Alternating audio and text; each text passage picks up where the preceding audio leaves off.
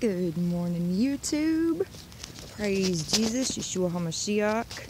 We got a little bit of ice going on out here in Tennessee. It's absolutely beautiful.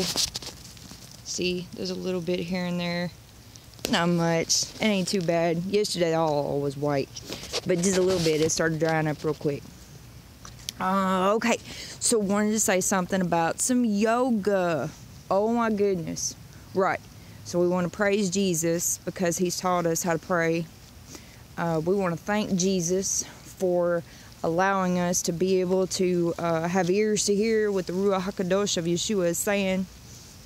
We really want to just give glory and honor and praise to our Holy Creator for allowing us to see what is happening with the deception in the churches. Yoga is no bueno. I'm going to say it again. Yoga is no bueno. Yoga literally is moving your body to prayers, praying to false gods. So you're moving your body in prayers.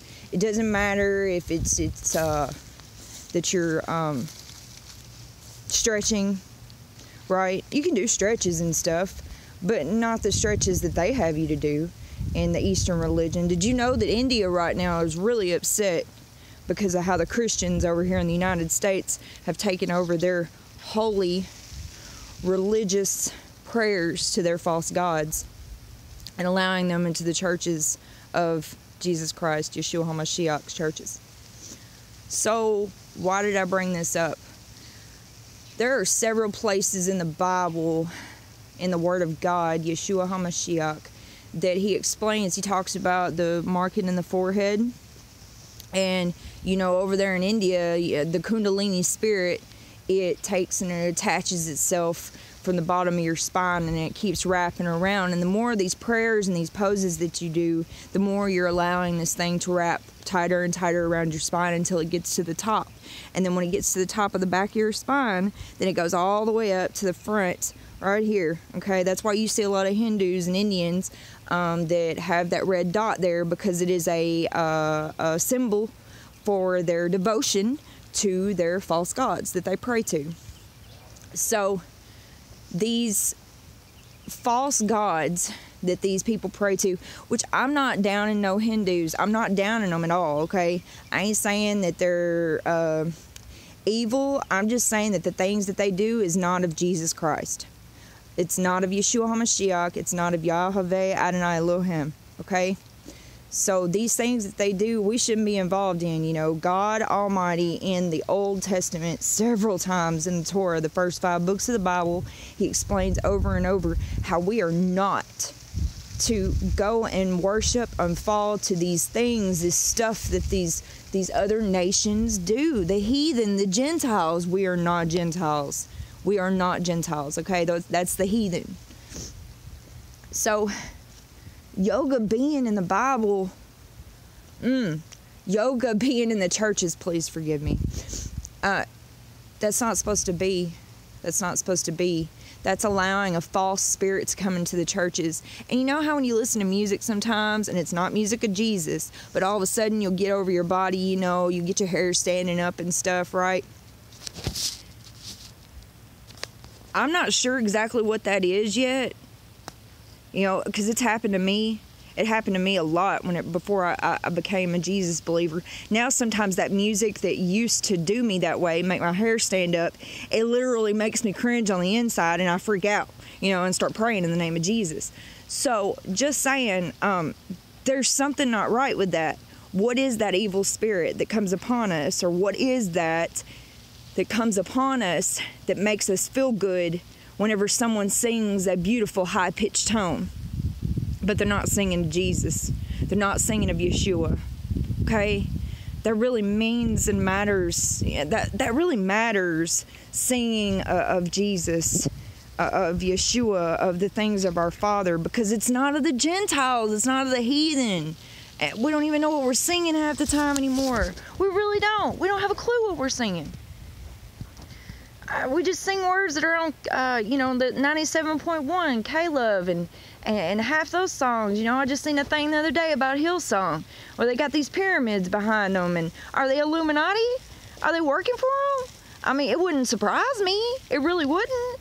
It wouldn't surprise me that the Christian bands that are chosen to be on the radio, it would surprise me if they didn't work for the Illuminati.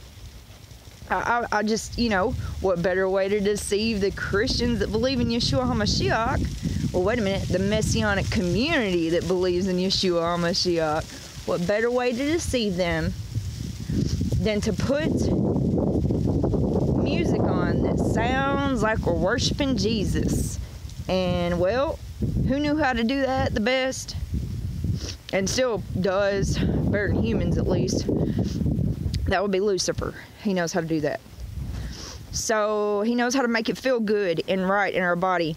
We went to this church for like 5 years. I keep talking about this because it really upset me how things happen with this church, But we went to this church, and this is an older couple, a pastor and his wife, and they paid for their daughter to go and have yoga classes and to go to college for yoga. And I sent them a few videos, my weirdo and I sent them some videos talking to them about showing them the deception of yoga. And they totally just disregarded what I said. The pastor doesn't even believe that, people that have the Holy Spirit can be attacked by the enemy. And his daughter's really sick. She's got a lot of the symptoms of the Kundalini spirit attack, possession. So we had to leave this church. These are older folks. But it bothers me, you got these Christians, you got these Bible thumping believers that have got their fingers in their ears and they won't listen to anything. God don't change, right? That's all I keep hearing from these people. God don't change, all these pastors, God don't change. And I'm like, okay, well then why are we changing the word? Why are we taking the Torah out? Why are we removing the old covenant from the Bible if God don't change? It doesn't make sense. So the Word of God is very powerful. It's very important. And somehow this Eastern religion, this Hindu religion that worships a book that they stand on and pour milk on. Yeah, I'm still on that thing. If they still worship, if they worship this book, and now their false religion, their prayers to their false gods is allowed in our churches, where we have to use a book to keep ourselves, well, a decent human being. Our life, our salvation, Yeshua, right? Yeshua is the Word of God. So now we have in the churches yoga, prayers to false gods. I don't understand, right? Please, people, if anything, look into the Hindu religion and see the deception. You will automatically just start feeling wrong in your body when you start reading some of this stuff that the Hindus believe. You'll be like, that's blasphemy. That's blasphemy. That's blasphemy. And guess what?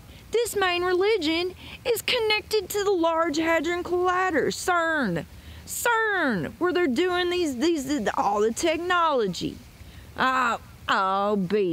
So somehow this one false religion, this Eastern religion, has ended up in the churches, in the Messianic community. I'm just saying, people, check it out. Praise Jesus. Pray to Jesus always with your tongue. It's a powerful weapon. The Holy Spirit of Yeshua will work through you. Thank you. In the name of Jesus, have a blessed day, you guys. Y'all.